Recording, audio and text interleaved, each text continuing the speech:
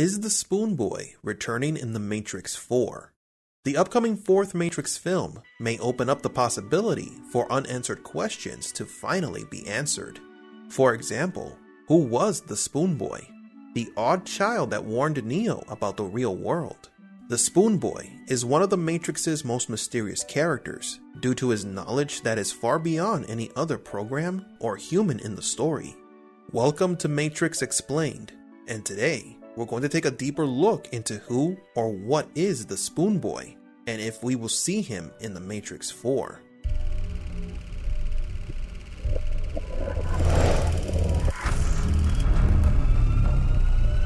Welcome to the desert of the real. The first time we see the boy is at the home of the Oracle, where Neo is taken to meet for the first time. He is not the only child at the house that exhibits supernatural abilities, though. The boy shows off his powers to Neo by bending a spoon with his mind. The boy gives Neo one of the spoons and tells him, "Do not try and bend the spoon. That's impossible. Instead, only try to realize the truth." What truth? There is no spoon.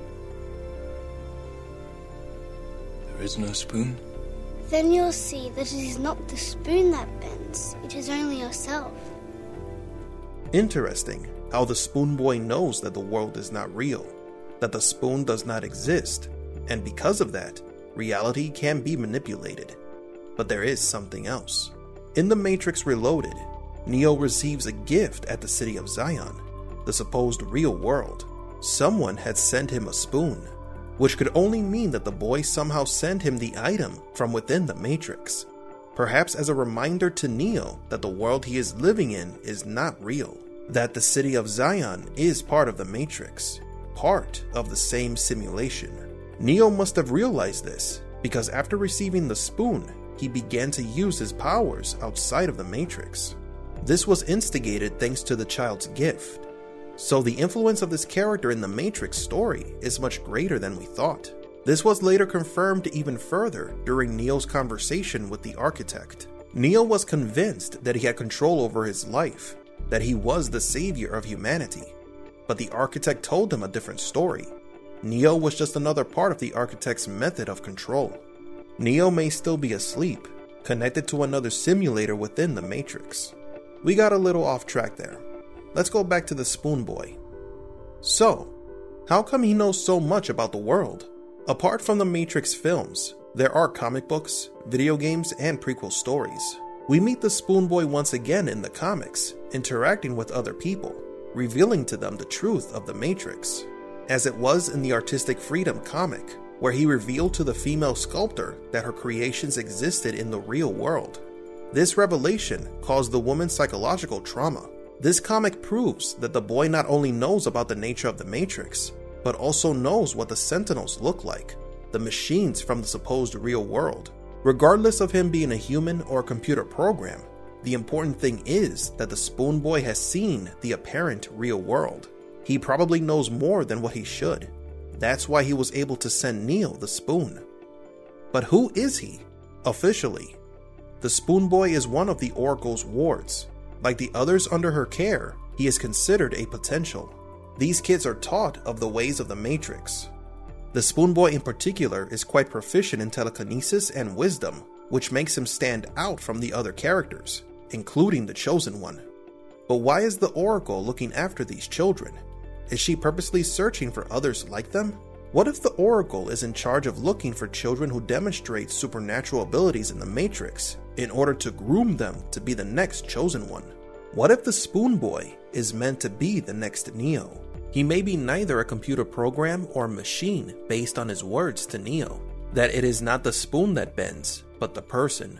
It sounds like he's speaking from the perspective of a human who knows that everything is a simulation, the perspective of a person with knowledge of the truth. In this recently leaked photograph from the set of Matrix 4, we can see Neo and Trinity on a motorcycle together. In the picture, Neo doesn't look the same as he did in the previous movies. His hair is long and he has a beard. Trinity, on the other hand, is dressed in a similar fashion as she did in the previous movies. But Neo looks frail. He looks like an ordinary person. He looks like Thomas Anderson. Which leads us to believe that here he has no powers, which is why he is being transported by Trinity on a motorcycle. Maybe we will be introduced to a new version of Neo that has been brainwashed by the machines, forgotten of what he once was. Remember that the machines did offer this possibility to Cypher, promising him fame and fortune, to re-enter the Matrix with no memories of the real world, but only after he succeeded in sabotaging the Resistance. So it is possible that this Neo doesn't remember anything from the previous movies. Maybe he already met Morpheus, but this time he chose the blue pill. But what does all this have to do with the Spoon Boy? If the boy really is to be the next chosen one, then Neo wouldn't play the same role in the next movie. Neo would have to remember when he was the chosen one, and probably stop the new chosen one, the Spoon Boy. Perhaps the boy is also brainwashed and is being held somewhere under control, only to have his abilities activated when the time is right. Don't forget that the entire purpose of the Chosen One is to keep people under control. It is a lie fabricated by the architect. So Neo would have to reveal the truth to the new Chosen One. And what is the truth? That there is no spoon. Reality is a lie that includes the supposed real world, the city of Zion, and the Saviors. Neo might switch roles and become the new Morpheus. Now there is another possible scenario, and that is that the Spoon Boy is actually a copy or clone created by the Matrix to turn it into the Chosen One. Remember when the architect mentioned that he had already interacted with 6 previous Chosen Ones? They were all errors in the code, predicted by the architect himself. Maybe this means that the boy is being designed to be a type of anti-Chosen One, a system of control that is activated to stop the anomalies that occur, and thus avoid restarting the Matrix. The architect seeks stability in the Matrix, to create a version that does not need to be restarted. Changes happen with each new version of the Matrix. Maybe in this next version, it creates an extremely powerful program with human development, capable of modifying the Matrix as if it were the Chosen One, since they share code, designed to stop the anomalies when they occur.